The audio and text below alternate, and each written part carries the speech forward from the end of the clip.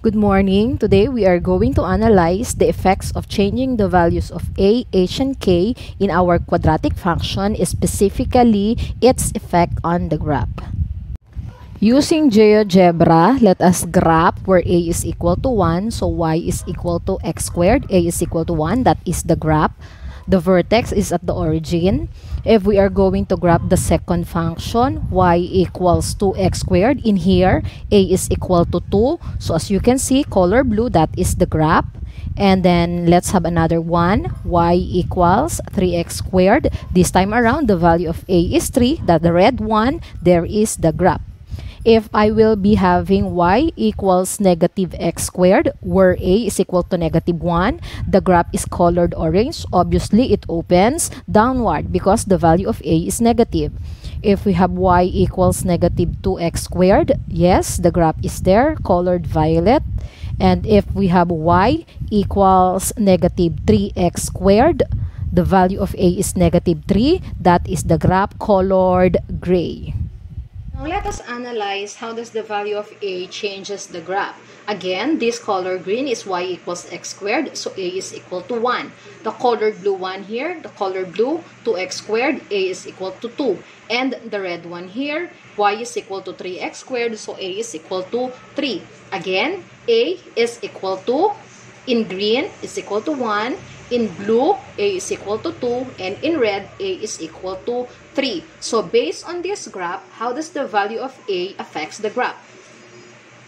Okay, as the value of a increases, what happens to the graph? The graph becomes narrower. But if you have a negative value of a, just like this one, the orange, that is negative 1, the value of a is negative 1. The violet, a is equal to negative 2, and then the gray one, a is equal to negative 3. So if you are going to notice, it do not have the same conclusion as what we have in the first example because negative numbers are different. Now, how are we going to have a conclusion that is applicable both in positive and negative value of a?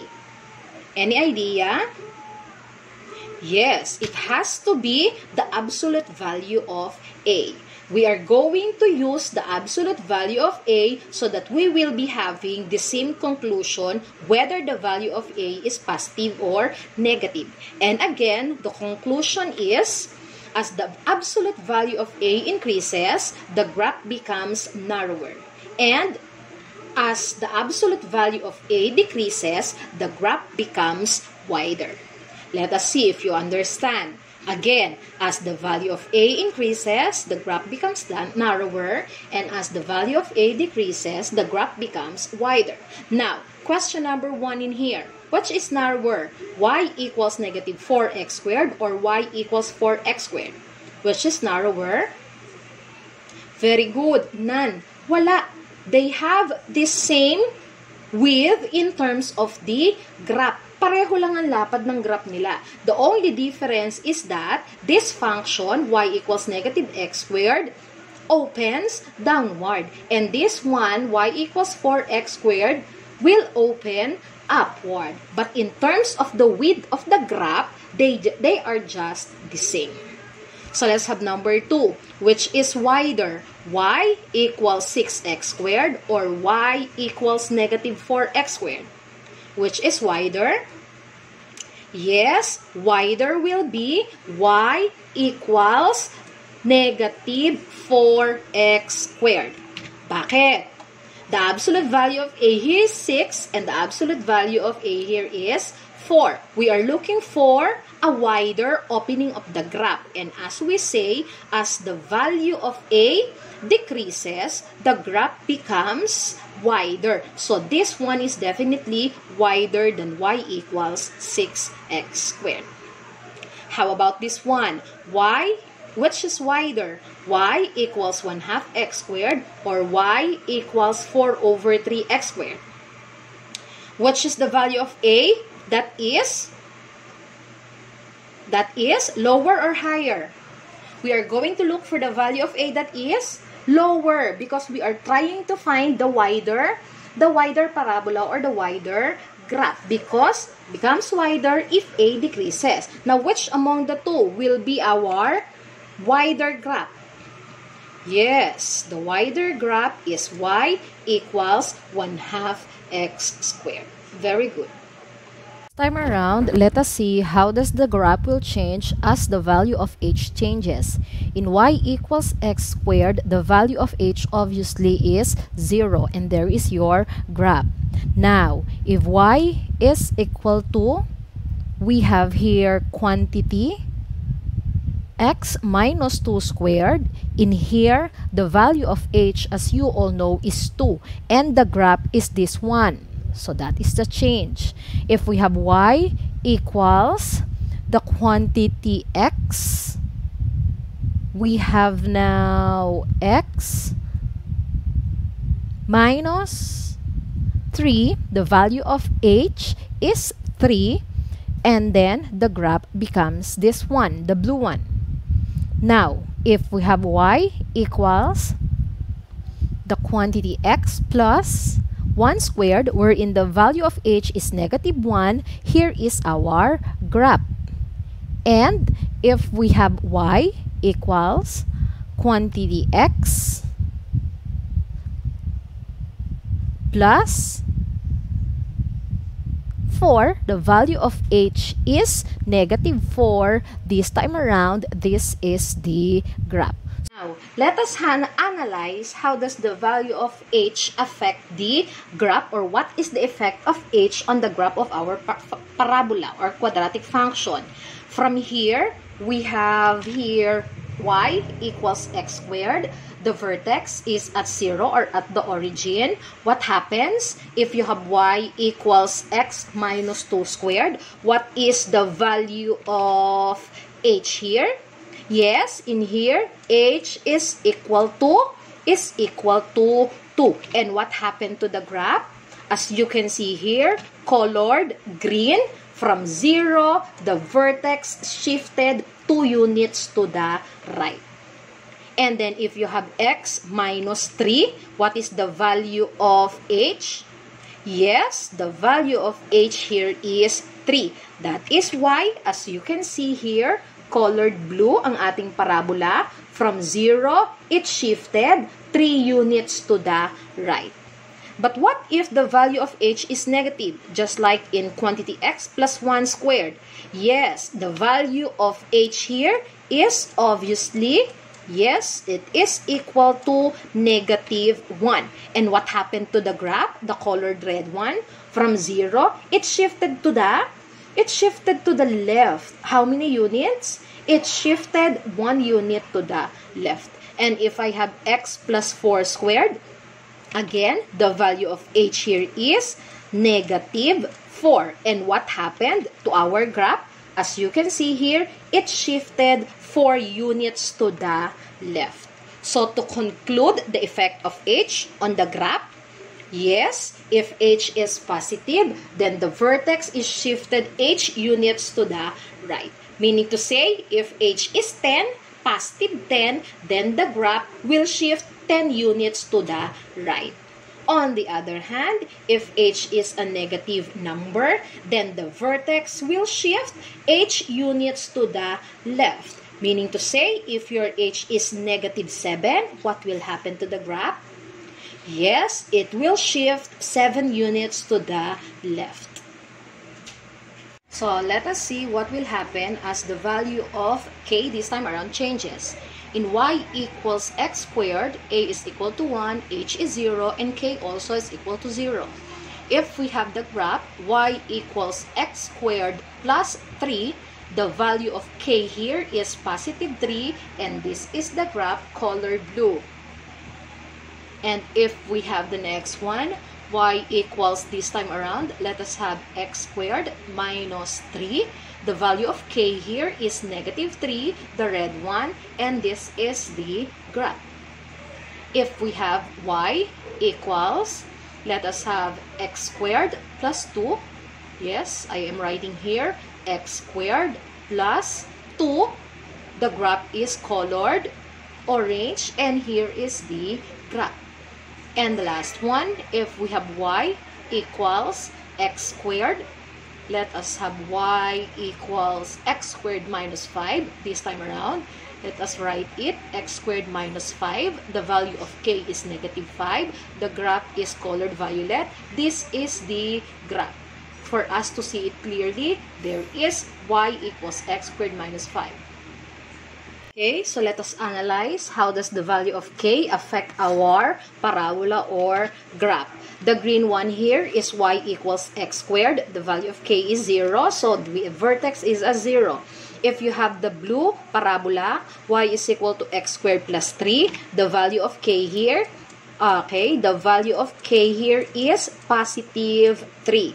And the graph is colored blue. So we have here the graph. What happened to the graph? From the vertex 0, what happened? Yes, it shifted upward. How many units?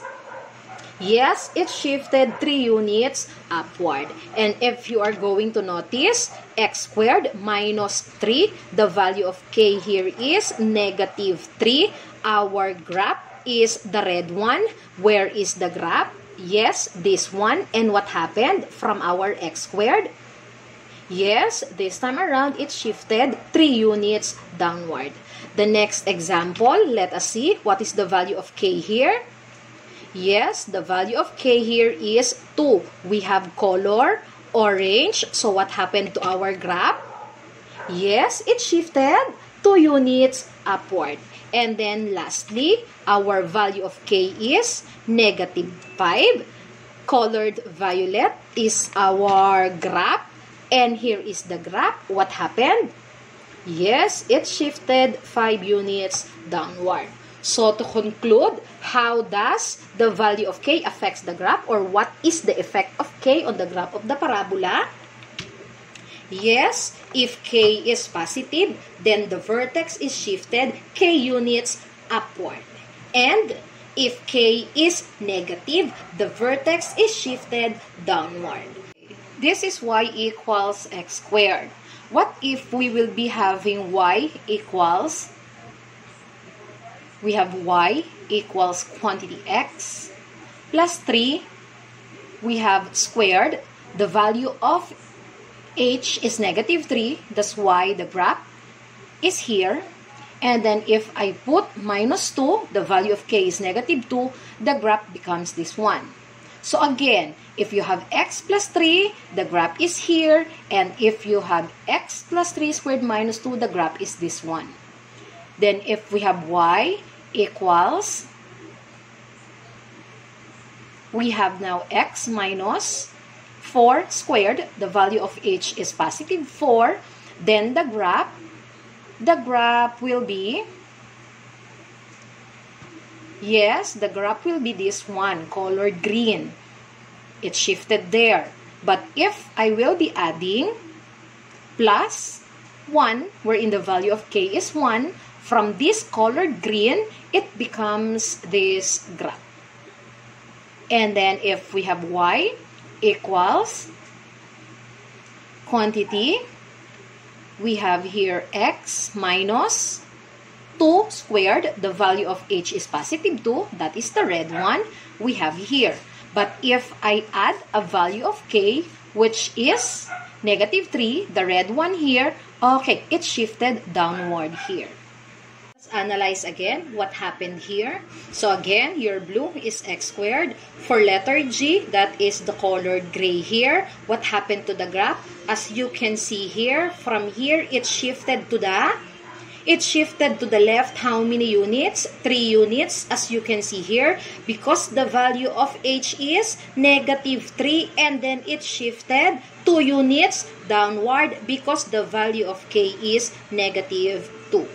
And then if we have graph h, y equals x minus 4 squared plus 1, the value of h is 4 and the value of k is 1. So what will happen here? The green one from 0, since you have h is positive 4, that's why it shifted 4 units to the right, and your k is positive 1, that's why it shifted 1 unit upward. And also the last one, the color red one, what have you noticed here? From 0, it shifted to the right. How many units? 2 units. And then it shifted downward. How many units? 3 units. Because the value of H is positive 2, so it shifted to the right, and the value of K is negative 3. That is why it shifted downward. See how well you understand the lesson? So we have here y is equal to 2x squared. Considering that this graph, violet, is y is equal to 2x squared, let us name all the 5 parabolas that we have here. Let us begin with parabola colored gray. This is our parabola. Based from here, what happened to the original y equals 2x squared? Yes, it shifted. It shifted 3 units downward. And if it is downward, it has something to do with the value of K. So what is the graph, or what is the equation of this graph? That is y equals 2x squared minus 3. The value of K is negative 3 because, again, the graph shifted 3 units downward. Now, let us have the second one, wherein the graph is colored green. What happened here? Yes, from 0, it shifted 2 units to the right. So it has something to do with the value of H. So we will be having a quantity x minus H squared. We do not have the value of K because it is still at 0. Hindi naman siya nag-upward, hindi rin siya nag-downward. It only shifted to the right. Therefore, what is the equation of our parabola that is colored green? Yes, that is y equals 2 times the quantity x minus 2 squared. Again, the value of A is 2 and the value of H is positive 2. Don't be confused. If you have x minus H squared, the value of H is positive. And if you have x plus H squared, the value of H is negative. Now, let us proceed with the blue one. The parabola that is a blue one. From 0, what happened? It shifted to the left 5 units. Meaning to say, left, the value of H is negative. That is why we will be having y equals to the value of A times the quantity x plus 5 squared. Again, if it is x plus H, then the H is negative. Let us consider the next one, the color red parabola. We have here, what happened? It shifted, as you can see, downward and also to the left. It shifted first 2 units to the left and then 3 units downward. 2 units to the left, meaning to say H is negative, and 3 units downward, so the value of K is also negative. So the graph of the red parabola is y equals 2 times the quantity x plus 2 squared, the H is negative, and then minus 3 because our K is negative because it shifted downward. Let us have the parabola which is colored orange. What happened here? From 0, it shifted to the, yes, it shifted 4 units to the right and upward. How many units? 1 unit. Again, it changes from, yes, it shifted 4 units to the right and 1 unit upward. Therefore, the equation of parabola colored orange is 2, or y equals 2 times the quantity x minus 4 squared. The value of H is positive 4, and then it shifted upward 1 unit. That's why the value of K is positive 1. I hope everything is clear. So let us have again, how does A, H, and K affect our graph? The effect of A, as the absolute value of A increases, the graph becomes narrower, and as the absolute value of A decreases, the graph becomes wider. And for H, if H is positive, then the vertex will shift H units to the right. If it is negative, it will shift H units to the left. And for the effect of K, if K is positive, then the vertex will shift K units upward. If it is negative, the vertex will shift K units downward. That's it for today. Thank you for watching.